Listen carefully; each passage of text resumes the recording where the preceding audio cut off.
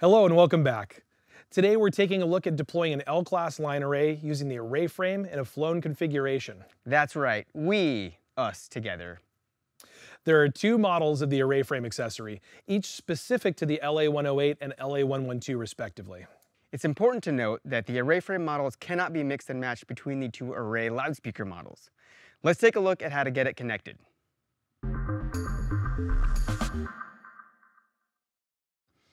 We need to get the angle bars on this loudspeaker into the 1.5 degree setting. To do this, we'll press the angle levers on both sides until they click. Now, push the angle lift bar up on both sides until it clicks into the next position. This is now in the 6 degree setting. We'll push the angle levers once more on both sides and lift the angle lift bars to get it to the 1.5 degree setting. Now we're ready to attach the first loudspeaker to the array frame.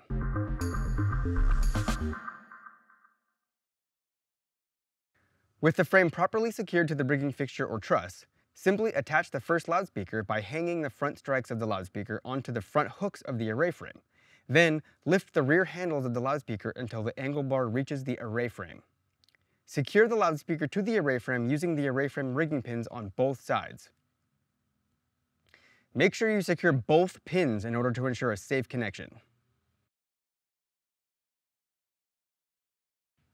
Now, to complete your array, continue to attach the remaining loudspeakers and set your splay angles using the QSC Rapid Deploy rigging system.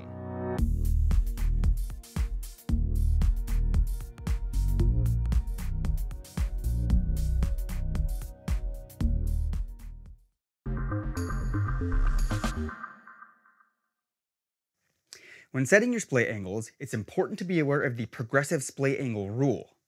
This rule states that a larger splay angle value cannot be used above a smaller splay angle value, as it will result in an unsupported array that is impossible to optimize.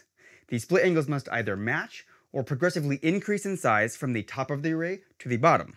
For example, we have a 4-box array here with the angles 1.5, 6, and then 12 degrees from top to bottom. An example of an unsupported array would be if you had the angles set to, let's say, 12 degrees, 6 degrees, and then 1.5 degrees from top to bottom. No good. Technically, the hardware will allow for any combination of angles to be used throughout the array. If the progressive splay angle is broken, however, the internal optimization will not work. Our engineers have spent lots of time making sure your array works with correct deployment angles, so just follow the rule and save yourself lots of time and headaches. In a flown configuration, up to 6 L-class line array loudspeakers can be connected together and optimized. When it's time for teardown, we can disassemble the array just as easily as we put it together. Detach and remove the loudspeakers, starting with the bottom unit, and work up to the top loudspeaker that is connected to the array frame.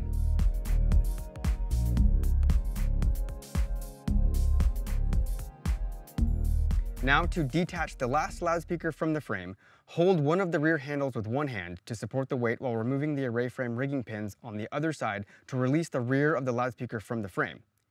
Notice that once detached from the rear, the full weight of the loudspeakers is still supported by the 2 front strikes, ensuring that the loudspeaker won't fall. Lift the loudspeaker off the front strikes to fully remove it from the frame, and you're done. When rigging the array to your structure or trussing, there are a series of pick points that will be used to attach the frame and set the desired tilt angle. For a single pick point deployment, a 16mm or 5/8 inch shackle can be attached to the center rail of the array frame at the center of gravity point for the desired angle. The shackle is not included with the array frame. Moving the pick points forward or backward will adjust the overall tilt angle of the array. SysNav or EASE software can help you determine the correct pick point location for your deployment.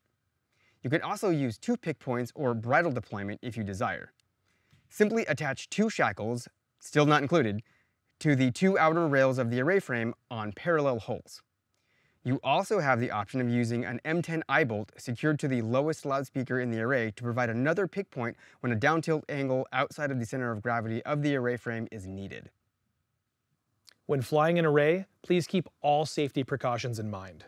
Do not exceed the weight rating of any hardware or equipment, and when necessary, always hire a professional mechanical or structural engineer to review and verify all attachment points to buildings and structures, as well as certified rigging professionals for hoisting, positioning, and attaching any equipment to supporting structure. Safety comes first. And with that, A single operator can successfully deploy a 6-box hanging array all by themselves. That's all for this video. Thanks for watching, and continue on to the next lesson whenever you're ready.